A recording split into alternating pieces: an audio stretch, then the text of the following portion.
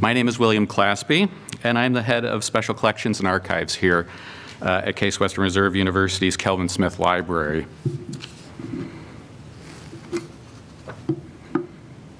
As today's first speaker, and as one of the co-coordinators of this event, I welcome you to KSL and to our conference, to those of you here at the library, and to those of you participating via our live stream.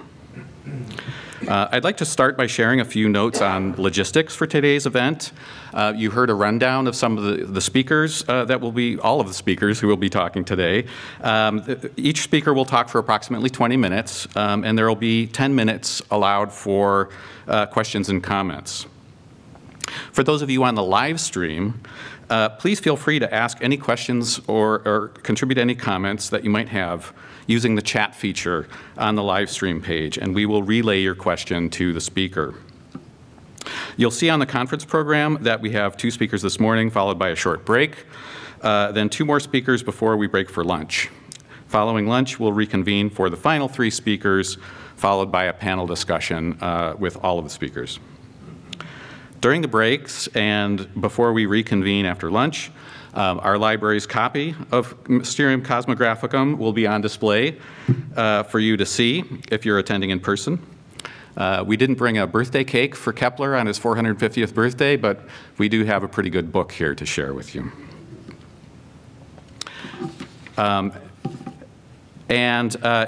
As Dean Ward reminded us all of the concert tonight at the Maltz Center for Performing Arts, featuring guest artist Bruce Dickey. Bruce will also be speaking this morning. This is really not a concert not to be missed. And if you're in Cleveland, you, of course, can attend in person. It will also be streamed on the Maltz's live stream page. I'll also point out that we have members of the music department's historical performance practice program on hand today at the back of the room. They have examples of Renaissance musical instruments, which they're excited to show you during our breaks today.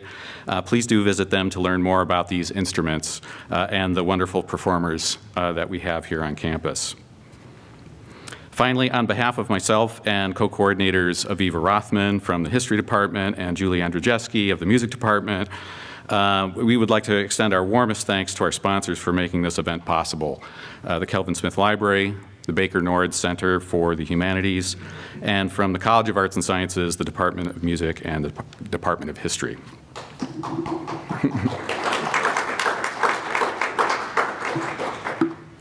So why does a librarian go first? I hope to give you some context about 2 things. Why our library came to own a copy of this 400-year-old book, and why we thought it would be a good idea to hold an event like this. I'll also spend some time exploring how a book like this was produced 400 years ago, not necessarily how Kepler came to write the book. I'll leave that to some of the other scholars on today's program. But more mechanically, how was the physical item of the book produced? And why is it important for us to understand how it was produced and to understand the life this copy of the book has led for the past 400 years? Exploring these questions brings me great satisfaction, and it allows me to spend the next few minutes showing you how I might use a book like this in a classroom setting.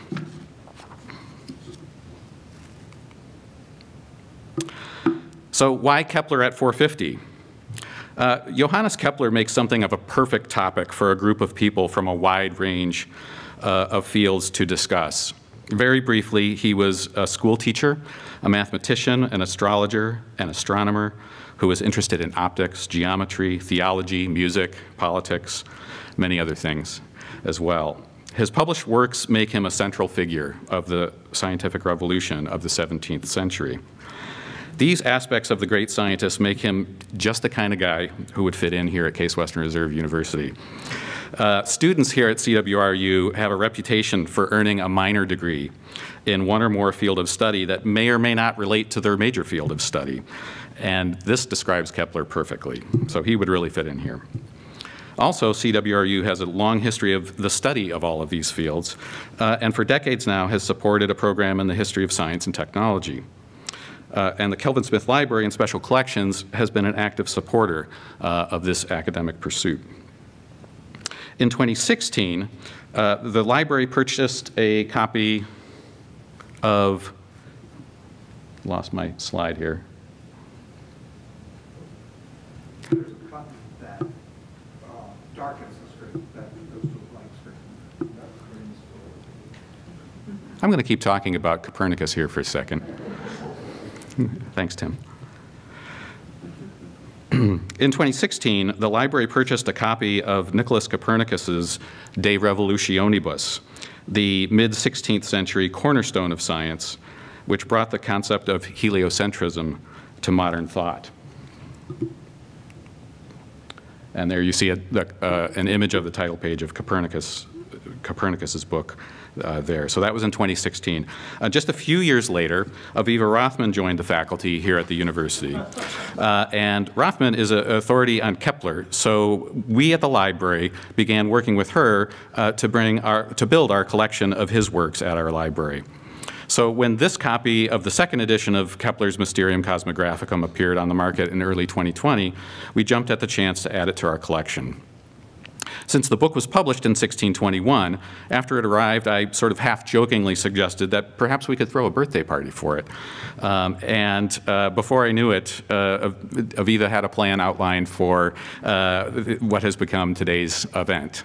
Also connecting to the fact that it's also the 450th anniversary of Kepler's birth. Double birthday party.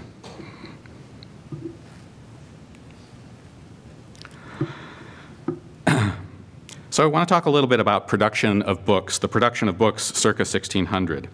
And this is how I teach classes that come to our reading room here at Special Collections. Their faculty teach them the importance of the work, where it fits within the scope of their class. And often, as in the case with this book, it's written in Latin, which many students, and even a few librarians, aren't able to read. So I focus on the material item. What went into the production of the book, the labor involved in making the paper, in making the type, in the printing of the book, and in the afterlife of the thing of the book, of this copy. And that's what I'll do for you a little bit this morning. In the early 1590s, Kepler is a teacher of mathematics, and he contacts his former professor, Michael Maestlin, who you can see on the slide here at the center, who is at the University of Tübingen. And he says that he has formed some ideas, and he sends him a draft of his book. Maestlin immediately sees that Kepler's ideas are totally new, and the two of them petition the university for permission to publish, which is a long and drawn-out affair. But they get permission to publish, and the printer, who is Gruppenbach of Tübingen, he agrees to print the book, but only if Kepler agrees to pay for 200 copies of the book himself, at the price of 10 Kreutzer each, or about 34 guilders total. Now, this demand may sound familiar to academics in the humanities, who even today have to come up with a subvention in order to have their book published, oftentimes. And to put the amount into context, at the time, Kepler was earning about 200 guilders per year. So it's a couple of months' salary in order to get his book printed. Eventually, he and Maestlin raise the money, and the book is printed. How many more than 200 copies were printed? The record isn't really clear, but probably not a lot more. This is, after all, a reasonably unknown scientist and his first book. Kepler did receive 30 guilders from the Duke of Württemberg for dedicating the large plate in the book to him. And you can see both the dedication here and a painting of the Duke here on the slide. So much as we are in the Kelvin Smith Library, in the Friedman Center, patronage was a thing. Having this many copies at hand meant that Kepler and Maestlin could send them all across Europe to other scientists, some of whom they knew and some of whom they did not know. And this included both Tycho Brahe and Galileo Galilei, both of whom Kepler went on later in life to have somewhat complicated relationships with.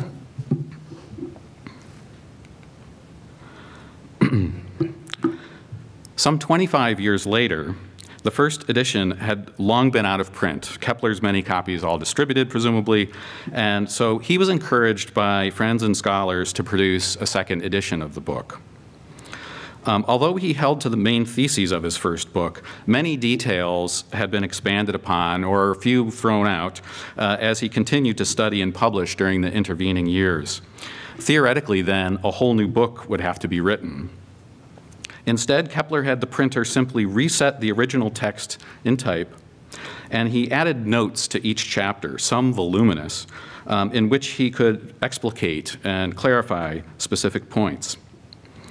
What we have with the second edition, then, is a unique view of the mature scientist reflecting back on his first work, his little book, as he called it, and responding to his younger self. While Kepler was not required to pay for the printing this time, we do know that he received 300 guilders for dedicating the publication to the Styrian estates, which is where he was working, and his income at the time was approximately 3,000 guilders per year. So by 1621, Kepler was very well known, even famous scientist, and so the book could be produced a bit more lavishly as well. And the printer and the book dealer at this time for this edition are Kepler and Tompach of Frankfurt.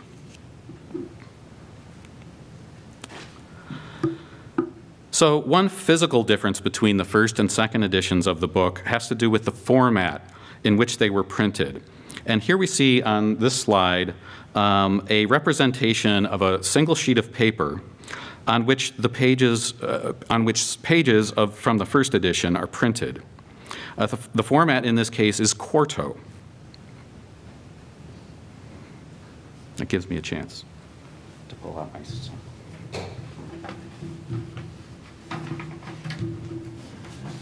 I have a very small facsimile of the quarto sheet here.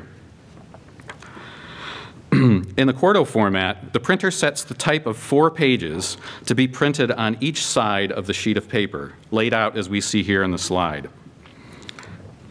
Once both sides of the sheet of paper have been printed, the sheet is folded once and then twice, and the result is 4 leaves or 8 pages of text. Books printed in this quarto format tend to have a more square rather than rectangular shape to them, and it was a format fairly commonly used during the time period. It was an effective way to produce a reasonable size, not too large, not too small book, with fairly efficient use of paper.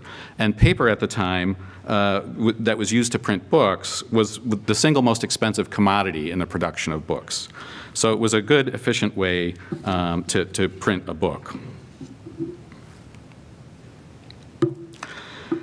The second edition, however, was reset in the folio format. What we see here is a representation of how the printer would lay out the type for 1 sheet of paper, again, with 2 pages of text per side. And in this case, the printer would lay out 8 pages of text to take up 2 sheets of paper.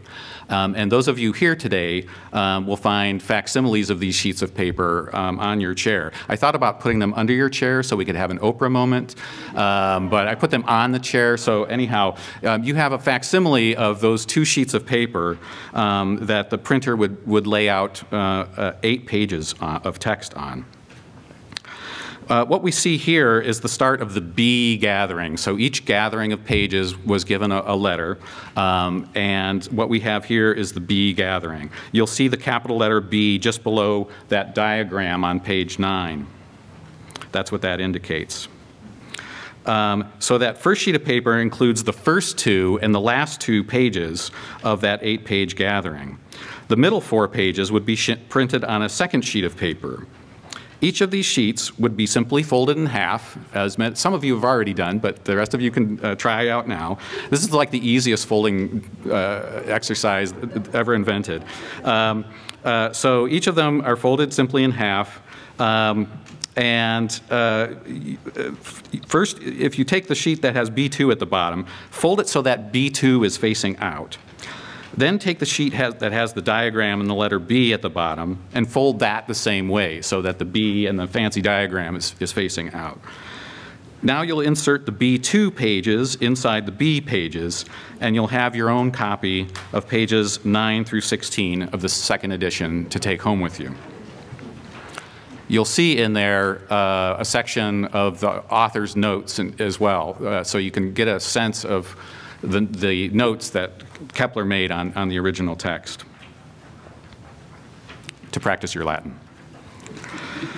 Books printed in this folio format are generally taller and more rectangular, and obviously use more sheets of paper for a given number of pages, and thus are often thought of as more luxurious. We've all heard of Shakespeare's First Folio, for example.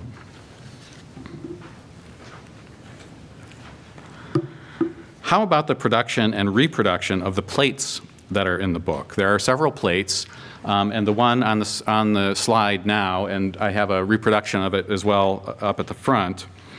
So I want to talk about how the plate was produced and how it was then reproduced.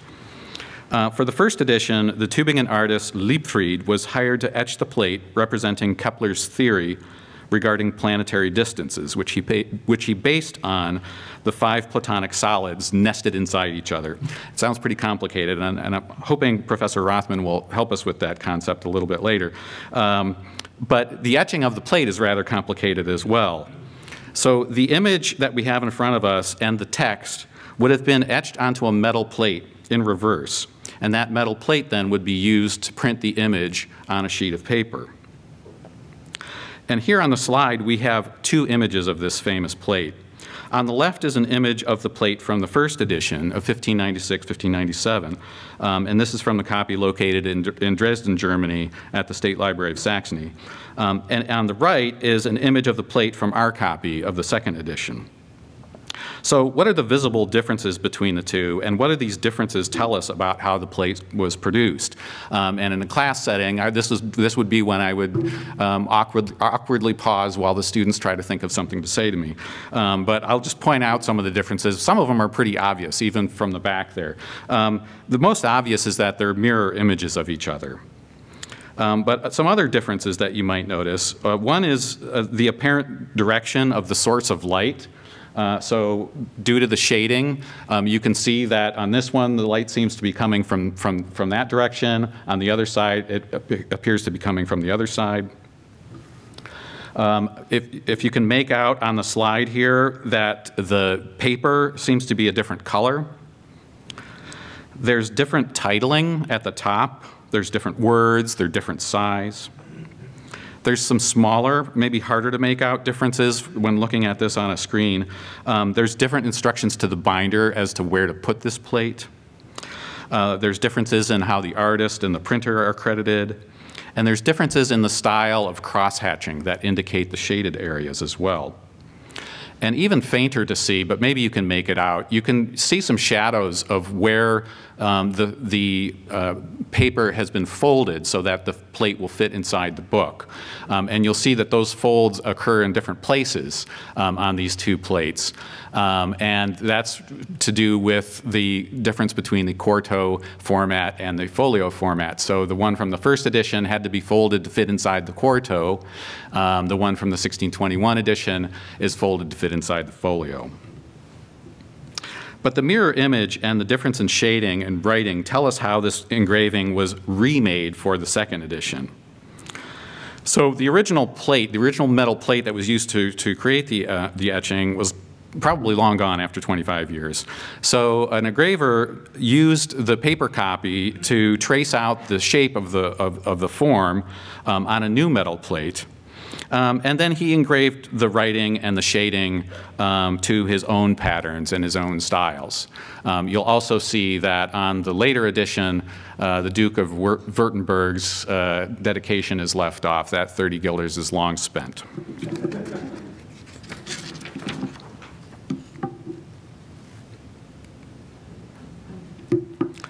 I'd also like to talk about some specific traits of our library's copy of the second edition, as for a bibliographer like myself, looking at specific copies can tell us much about how this book was used. The slide that we have here shows the outside of the book, the binding of the book, which is very simple indeed. It perhaps does not date to 1621, but it's certainly as it might have been issued. So it looks very much like it would have looked if you bought this book from the bookseller in Frankfurt in 1621. It's surprising to me that a fancy binding hasn't been added over the past 400 years. For a book of this stature, typically an owner would put a very nice full Morocco binding on it. But our copy does not have that, which is actually, to me, kind of nice.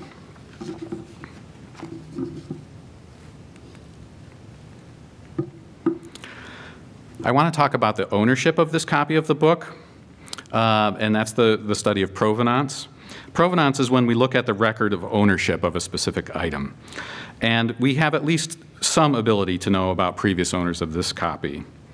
There are no markings in the book showing any ownership indications earlier than 1920, so when the book was merely 300 years old. There are pencil markings on the front flyleaf, which you can see on the slide here. These pencil markings give us two names and a date. We can see the names of Dr. Fichtner and Dr. Meltzer, and below it, Mexico City, 4th of August, 1920. I did a little bit of research on these doctors and was able to find this guidebook on the other side of the slide there. A guidebook of Germany, a German guidebook of Mexico, excuse me, published in 1921. And this section of the guidebook on page 92 listed German doctors working in Mexico City at the time. And we can see both Dr. Fichtner's and Dr. Meltzer's names. So these were apparently two physicians working in Mexico City around 1920. Now, why the book was there and why these two doctors had this book is unknown, but leaves a nice detective story for someone to follow up on in the future. The dealer from whom we acquired the book did tell me that he acquired the book at an auction in Mexico some years ago. So it sort of fits, but it is still rather curious. Otherwise, the book has no marginalia, so no markings inside the book other than these pencil markings on the front flyleaf. Finally, once the book arrived here at the Kelvin Smith Library, we knew that we wanted to digitize this book, and that we have done. The book has been fully digitized, and it is available to look at online through our institutional repository digital case, which has the very easy to remember URL digital.case.edu. So if you want to see the full book, you can see it online there. Thank you very much for your attention, and I'd be happy to hear your comments and respond to your questions.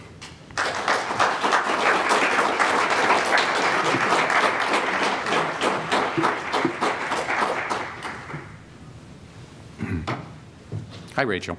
I wonder if you could use the microphone just for the live stream. Thank you.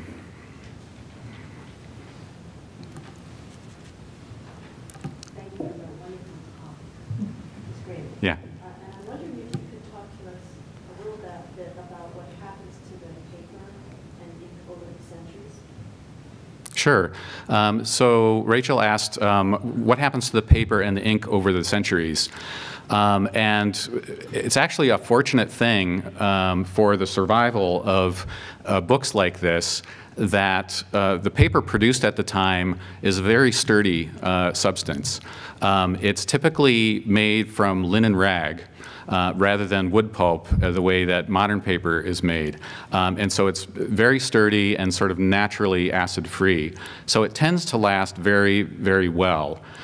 It does age over time, and different types of paper age in different ways. The paper in this copy is in pretty good shape. There is some age spots like some of us get at a certain age. It does have some age spots, but it is relatively sturdy, as many books from 400 years ago are. I like to point out to students who come to the reading room that a book that's 400 years ago, I'm much more comfortable in many cases having students handle books from 400 years ago than I am having them handle books from 100 years ago. So books from the late 19th and early 20th century are often much more fragile. The ink you asked about as well, printer's ink is quite stable and usually not much happens to it. Writing ink was a little bit different, and oftentimes if somebody has written in a book, sometimes that ink can burn through a page because of the acidity from the materials that were used to make the ink. Not the case in this book, as I said. There isn't any writing in this book, but that is something that we see from time to time. Thank you very much. Yeah, thanks, Rachel. Chris, if you could use the microphone, please. Yeah, Bill, I was a little bit surprised by the plainness of the original binding. As you say, by the second edition, Kepler was more well-known. I'm used to modern splash blurbs and things like that, but to have it completely plain like that, was that common even for big authors? It was common. There was, in the production of books, there were the creation of the paper and the printed object was separated from the trade of the binding of that object. So oftentimes the bookseller would sell it just as you see here in a very plain, they call it in wrappers, and sometimes it was even plainer than this.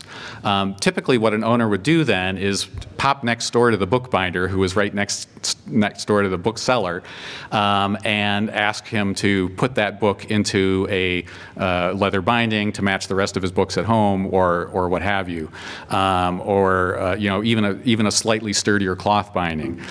So yeah, but it is surprising that typically, even if the first owner hadn't done that, oftentimes somebody would have been very proud to own this book 200 years later and put it in a leather binding, but this one hasn't had that. Thanks. Yep. Hi, Chris. Hi, thank you. Who would have been purchasing in a run of 200 copies? Is this going to institutions or individuals, and what kind, and so on? Thanks. So, as I said, the first edition was a fairly small print run, and from what I can tell, Kepler ended up owning most of them, and so he honestly did just send them around.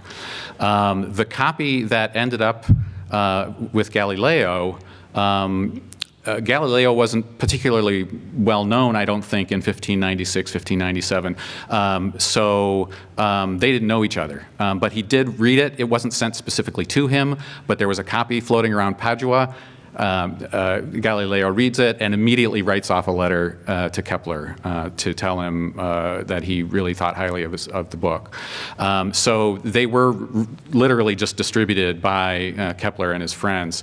The second edition, I didn't run across any easily found information about the print run. I'm guessing it would have been bigger. Again, Kepler is famous at this point, and so more copies would have been produced. The Kampach and the printer and the book dealer in Frankfurt that are listed on the title page are kind of big deals. So they would make sure that those copies would be sold as well. Phil. Thank you. Mm-hmm. I'm not sure how you could know this, but do you have any idea how many copies were marked up by readers? And that's typically the kind of work that's taken up by scholars who do censuses of copies.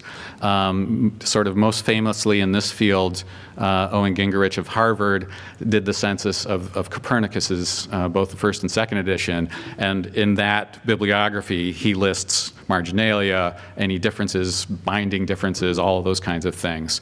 To my knowledge, a bibliography of that sort has not been done on this book, but that's the kind of work that typically would be done when somebody's looking at multiple copies over time. And what kind of testing would be done to determine that it's not a fraudulent copy? That's a great question, dear to the heart of many rare book librarians.